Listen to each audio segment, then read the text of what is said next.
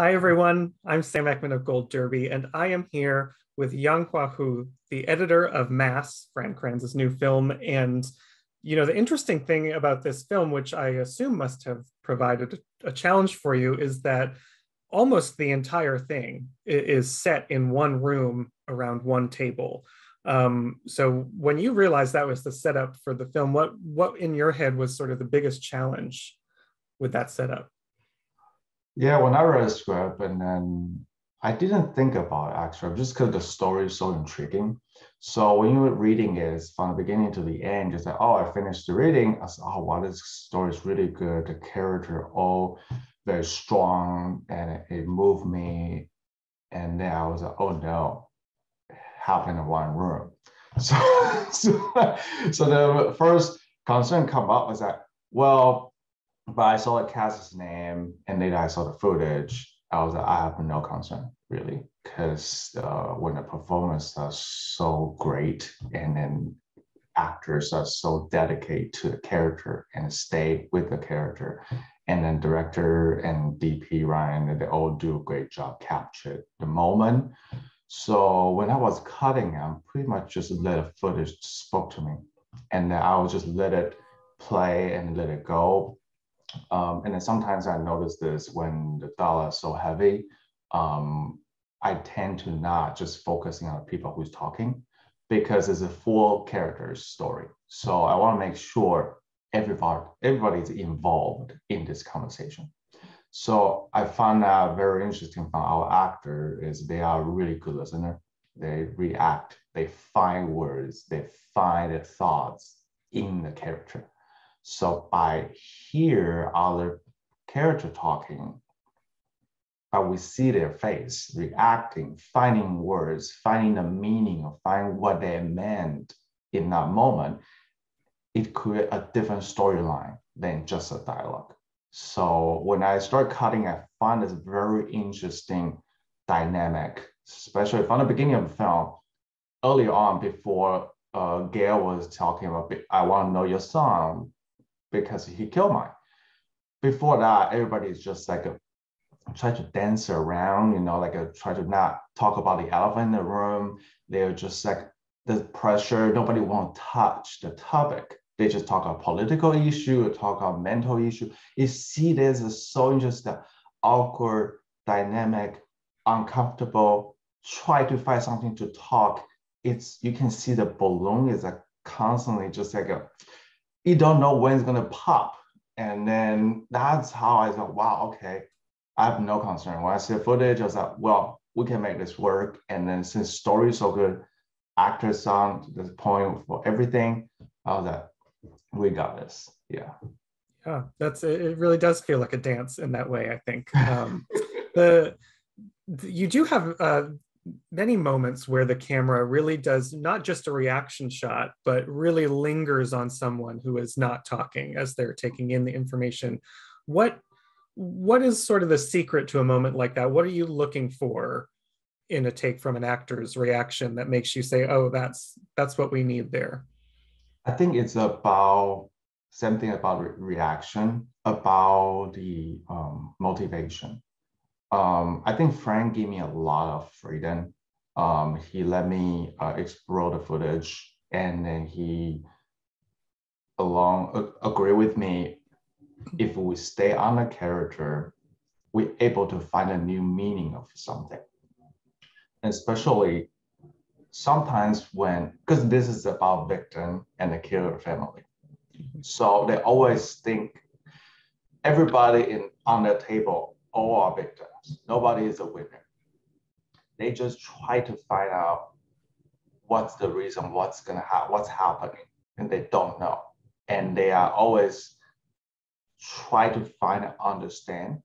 So when you stay on a character, when actors are in the character, you find it very interesting because they try to study or understand the situation, and you can see they agree or disagree. It's just like we are in a dinner table. Even though you are going to an interview, you're eating with a friend, with family, Thanksgiving dinner, Christmas dinner, a sibling or a long time, the long distance family haven't seen each other for a long time. When you are sitting on a table, you start to listen to someone talking, but you can tell that person not really say something what it meant.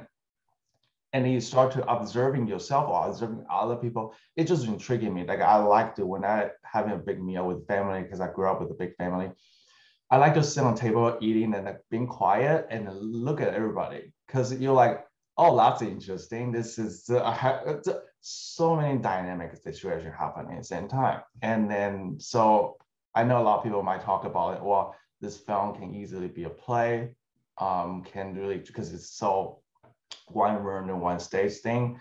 But since I think I have it really helped me because I have a theater directing background back in Taiwan with the undergrad. So it really helped me by like, okay, as an editor, I want to help the audience eyes go. On the stage, I cannot control you, but on the film, I can do this. I can say, let's go to this character. Let's go to Gail. Let's go to Jay. Let's go to Linda. Let's go to Richard. They have all the dynamic in there. And then it's all about what's actually coming after. Like I want to make sure when Gail burst out saying, oh, I want to know your son because he killed mine. Or when Jay was pound on the table saying, no, you do not know how my son died. Mm-hmm. They need the bill. They cannot coming in just like because the lines there and we're going there. We need to have that pre-bill of their anxiety, they are uncomfortable, they are just, I'm not here doing this. And Linda's was like, I tried to understand, tried to accommodating everybody. When she walked in the door, she already feel that pressure from her ex-husband, Richard. It's like, don't say anything stupid, don't do anything. And then Jay being very aggressive. And Gail is just like, I don't really want to talk to mother kind of situation. Mm-hmm. From the beginning. You can see that pressure. And Richard is like trying to be like a kind of typical kind of cold dad or cool dad soldier kind of feeling there and try to hold the table together. There's 4 characters, so different kind of personality. And I found it very intriguing. So stay on them. It made me feel like I'm with them. And I'm in the room as a viewer. Well, since you have that directorial background from theater and you clearly are thinking this way, I'll ask you about some themes because I talked to Jason Isaac recently and he was mentioning that he really believes, was adamant that it's not really a story about the shooting and about grief. It's about these people trying to move past it with hope for a better way forward. How, as you're cutting it, how do you think about the themes of this piece? Do you have your own elements of that you're bringing to it? I think early on stage, I did every time I cut a scene, I always ask Fran, I was like, who sings this? What is this about? And then we start to realize this whole thing. The whole movie is not about, we're not talking about mental issue. We're not talking about gun control. It is a part of the issue. But this is other film to address. It's a whole other film. We can't address those things. And it's very controversial. Everybody has their own stand. It's just, everybody has their own opinion. And then we realized, and then found when he writing the script and then we talk about this, it's the process of the grief, is the forgiveness. But we are not trying to tell you what to do. Like, as a filmmaker, we are presenting the unimaginable possibility if you're able to put yourself into someone's shoes. Maybe you are able to understand more. I'm not saying you 100% agree, right? I mean, just you might be able to understand. It might change you a little, even just a little. It still helps. Because at the time when we make this movie, there's so much, the whole country is so divided. It's like really everybody is just kind of like have their own opinion, and then when the pandemic hit and everything. So when me and Fran were working on this, we're like, oh man, this is just so, it's a bigger picture. Like for this film, we're talking about forgiveness, we're talking about grief. But the bigger picture is this: we are like if we can listen to each other, if we're willing to sit down to have the conversation, we might be able to understand each other better. Then we will have less of a negative energy or conflicts in the world. And that's what we need. We everybody would trying to survive. We're trying to move on to our life. Then I think this story has a bigger picture on top of that. Like if we're willing to listen, willing to put yourself in that situation, it's very uncomfortable for sure. We are not any of them. We are not. But we are trying to see if it's possible. It might make the world better. It might make us feel better, especially yourself. If you can live, move on, and then can have a hard to move on for sure. But it's like if you can try it, it won't hurt you. It might be painful the process, but you might find some lights in the inner tunnel, and then maybe that's what you've been looking for, like the character Gail. Like even Linda at the end come back. Linda the whole time saying, I'm not afraid of my son, blah, blah, blah. In the end, she still come back. I'm so sorry. I should have let my son beat me. And then that dynamic in there, oh, just like, wow, this is an unimaginable situation. And then we put them together and hoping we can reach out certain kind of, people can feel something and then maybe able to listen to each other. Yeah. I know, the actors, are in one room, so they might be giving different interpretations of a scene, and you're using so many reaction shots. There would seem to be so many ways to put together a scene like this. So many ways. Was there a lot of experimentation, and sort of like, how long does it take you to find the rhythm and the edit that you want for a sequence? I think it's very intuitive. It's an instinct, I think. When the actor, they do their homework. They learn the background. They learn the character background. They know who they are, what the stake, what the arc in that particular scene. And you're able to like, okay, by seeing that, you know where we are and then what's their character. So we don't really have that many like a test that say, oh, let's go to Gail, let's go to Jay, maybe we'll feel different. No, we are just four characters. They are always participant in the room. Then since there are four people in there, we want to make sure they all are involved in the conversation. So it's not about try saying like from this line, let's try to cut to Gail reaction, to Jay reaction, or Linda or Richard, and they will feel anything different. It's not about that. It's about the situation, about the scene, about whose story is this, who is the one trying to convince people, who is the one trying to receive the message and defeat. So there's always a dynamic in there. And then when for instance, when Gail wants to know about what was happening during the time, and then when Richard and Linda try to explain when they hear school call and the friend Alex call, and then with your son, and then Richard driving by on the way home and park the car. Jay did not want to listen to this, and Gail wants to. So when they're trying to describe the situation, you can hear the two dynamic.